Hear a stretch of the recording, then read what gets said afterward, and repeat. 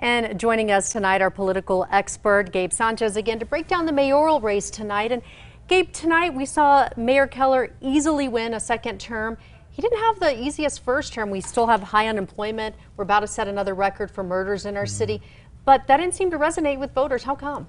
Yeah, it was a pretty comfortable victory for Mayor Keller. I was saying 55% all week. Ended up maybe even being a little bit north of there. And I think at the end of the day, you're asking voters, who do you trust for the next 4 years of your life in the city of Albuquerque? I think at the end of the day, voters looked at the candidates and said, I trust Mayor Keller with those 4 years. I think as much as Mayor Keller did well, especially given the context that you noted, it was also the fact that I don't think Sheriff Gonzalez really got out of his own way, to be honest. That campaign never really got started, and consequently, it really didn't land with the kind of commanding, at least competition that we thought it would. And the sheriff spent a lot of time in court battling, trying to get campaign financing, public financing.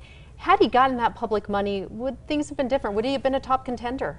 I think that campaign is going to look back at it and say, look, we proved we could raise money privately.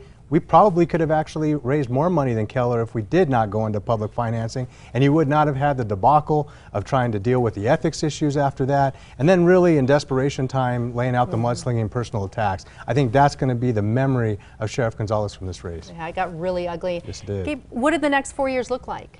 You know, that's the multi-million-dollar question. To be honest, we haven't had great second terms in mayors or governors in recent memory in New Mexico. Will Keller be an exception to that rule? He's got a lot of challenges. I think voters are going to expect public safety to be number one, more police on the streets. And the thing to keep note of is a progressive candidate like Keller needs time for all of his policies to take effect because he's dealing with deep-rooted underlying issues.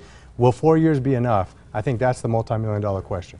Gabe, thank you. Always a pleasure. Thank you for joining us tonight. Thanks for having me.